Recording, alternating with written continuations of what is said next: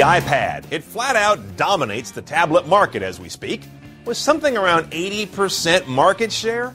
But just as Android phones pulled up neck and neck with the iPhone, Android tablets could do the same. I'm Brian Cooley with top 5 ways that could happen, according to developers who write tablet apps. Number 5, new places to buy apps. iPad is, of course, tied to the iTunes Store, but the IDC research with developers says that while it's the biggest, not everyone thinks it's the best. You see, developers like freedom almost as much as they like beer. So Steve-O's parental ways in the iTunes Store have them always seeking looser ground. Developers would also like to have multiple app stores for any given tablet, like Amazon and Android Marketplace and many others. The number 4 way developers tell IDC research that Android can beat Apple in the tablet game is the HoneykomOS, kind of a secret weapon. This is that new version of Android specifically built for tablets. It debuts first on the Motorola Xoom, which was CNET's Best of CES award winner for 2011. And for the first time, it'll give us an Android flavor that really stretches out and rocks a larger screen. Plus, support for multi-core processors, built-in management tools for business customers, too. That could also fuel a lot of sales. Number 3, more bells and whistles. Let's face it, Apple has the knack of giving you less and convincing you it's more. Don't know how they do that.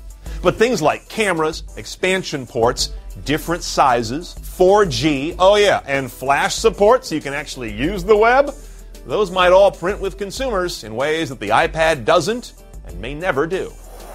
Number 2, developers say control fragmentation.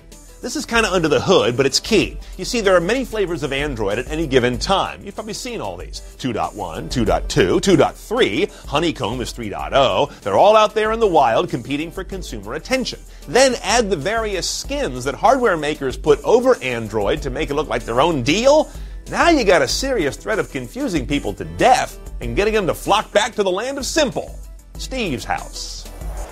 Before we get to our number 1 way that Android tablets could beat the iPad, here are 5 of the most anticipated Android tablets that are either on the way or on the market for 2011 as we speak.